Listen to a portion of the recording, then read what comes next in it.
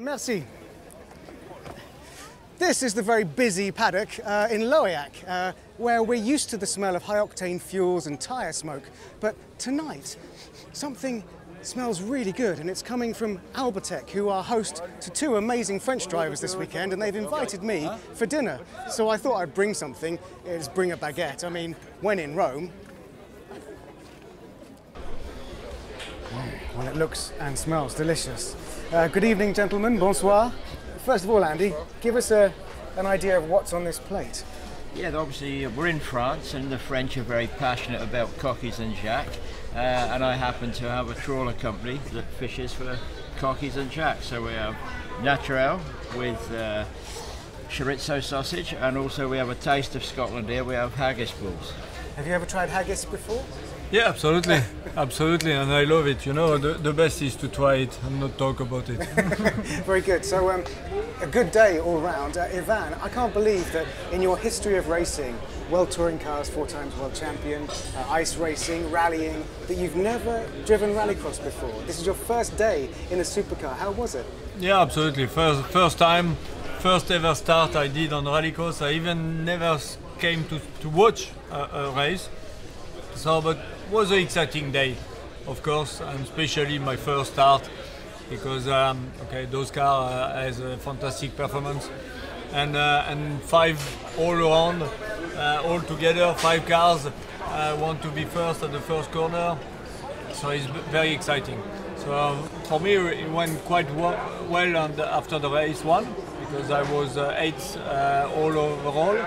Unfortunately, the second heat went a bit less good for me, because I've been hit by another car, and I finished quite far behind. But tomorrow is another day. And as everybody says, that's rallycross.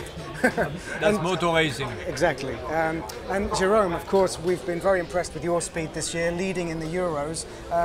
How was today for you? And give us a word about Yvan's progress. Yeah, of course. When I integrate Albatec Racing, I knew that I could have everything to have a good pace, and I was very confident with this. Then transform this in very good result is the harder thing of the motor racing, but everything went well for me in European Championship. Also here, Heat 1 was pretty good with 5th place overall. Then puncture again motor racing, but it happens. And of course, it's very impressive for me as I would say a young driver to work with Yvan, who is very professional.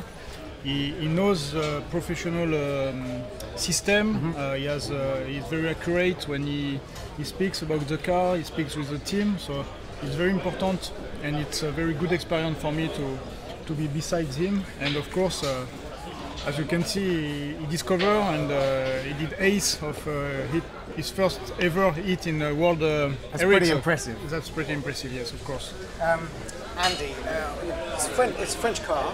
We're in France. We've got 2 French drivers, some French food. Do you speak any French? I couldn't use on television the French that I know. But yeah, I mean, from my side, it's a fantastic opportunity to come along with 2 great drivers to Lohéac, the home of French rallycross. I mean, as we know, the fans here are just crazy about rallycross. We've experienced some very enthusiastic fans past here today, and I'm sure these 2 guys are going to put on some great racing for the fans tomorrow. Yeah, superb. Well, everybody tuck in. What do you think tomorrow? Do you think you've got a chance to semi-finals? For sure, we will do our best. I think we showed today the Albatec car can be in the top 10, because both of us, we were on the top 10. If we went out of the top 10, it was for car pushing, yeah. I would say. So the performance is there. So we have the good car to do it. So we will do our best. We will do the maximum we can, and then we will see the result. Superb. Bon appétit, tout le monde. There's the inside of some haggis, so we're helping with Scot-French relations. Of course, follow everything on #WorldRX. The races are live streamed and they're on TV, so bon weekend, tout le monde. Merci, bon weekend.